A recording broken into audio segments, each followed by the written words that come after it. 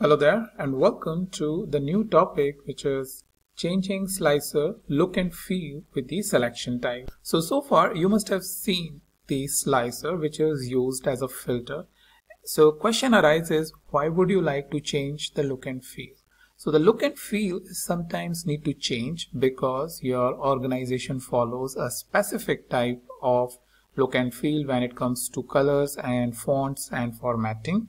Another way to use or change the look and feel is so that you can make your dashboard a little bit more beautiful with not just one type of formatting or the look and feel, but a slightly different types of selection as a button which Power BI provides for the slicers or the filters. So let's see within the Power BI how you can do that.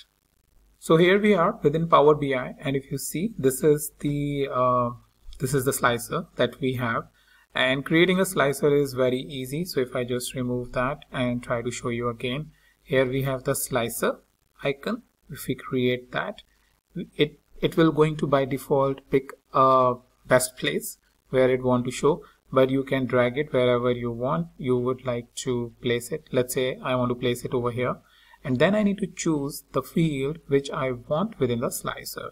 So for that, what I will going to, let's say, choose is the ship mode.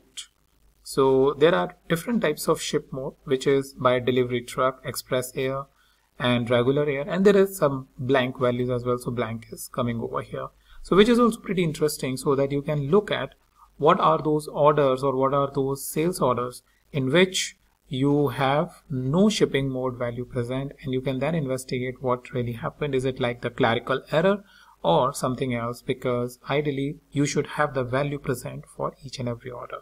Alright, so if we want to change the look and feel, the first thing we will going to do is change this from list box to something which is good looking buttons.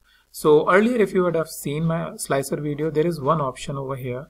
Here you can change from list. So right now we are in a list mode, and we can change it to a drop down, but that is not more of a button which I was referring you. So what I can do is change this back to the list, and then from here we have this format icon. So if we click over here and change from the selection control, I believe that's where it is present. No, it's basically in the general. So in the general you have the orientation. So from orientation vertical, so right now it is in a vertical fashion, that means one over another, not side by side. So if you want to create a side by side, what we can do is choose the horizontal, and when we choose the horizontal, the layout of these buttons changes. So once we click over here, you see that it is sort of a buttons which has now created, which I can change it as per my need. And as I am moving ahead, you can see that right now there is a space for showing two buttons, but if we just increase this, it will start showing you the 4 different buttons, and then you can adjust it as much as you want. So this feels like there are 4 buttons which has been given. So for example, I can click on delivery truck. It will start showing you the delivery truck, and it's highlighted as well. Similarly, express air, it shows that express air is now highlighted, and if I click on regular air, it will show you the regular air values. Now all of these values are basically the same which is earlier present in the list box, but now we have changed the formatting to show it more like a button by just changing the orientation. So format, and within that, in general, you change the orientation. Now a couple of options over here which is present, like the X position, whether you want responsive or not. So if we just disable that, what you will see is more like a normal text which is present, but when you hover your mouse over to the button, you will see that there is some highlight, gray highlight which is present, which once you click is highlighted in black, but rest other are showing you, or the rest these values, if it is not selected or your mouse are not on top of these values, then it is shown as the normal text values. So that's why some of the formatting option you may want to choose is to play around with, make sure that what makes sense. I will enable the responsive because I want to see this type of icon. And then Down there you have couple of more options like the alternate text. So enter a description that will be read by a screen reader. So this is more when someone is blind and not able to basically see our component, and this will going to help them understand what component it is. Similarly, you have the selection control. So right now we have the single select option off. That means by holding down my control key, using this option multi-select with control, since it is enabled, I can hold down my control key and enable the regular air.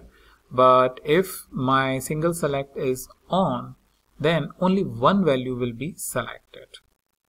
And another interesting thing over here is one value will always be selected. So this is also one of the way by which you can optimize or run your report faster whenever you are opening it, because when you will open it, it will only load the data which is related to the selection or the default selection which you would probably always want the user should see.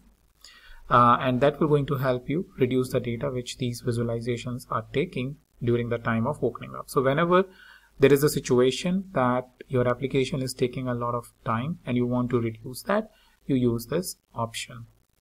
All right. Afterwards, rest of the other items is more like what title you want. So for example, the alignment, if you want the alignment and all.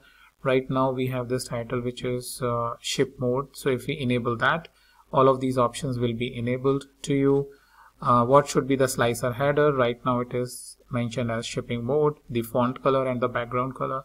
So it's very straightforward, and that's why I'm just rushing over here as to what are the options which is present. Similarly in the items, what sort of font color you want, the background color, so on and so forth. So this is something which I would leave you with to explore further. If you have any question, you can ask me in the comments, but this is at a high level. I wanted to show you some of the interesting features which is present in the filter, like the button sort of an option, which you can use it for the purpose of filtering and make your dashboard look more interactive. So that's about it, and I'll meet you in the next topic.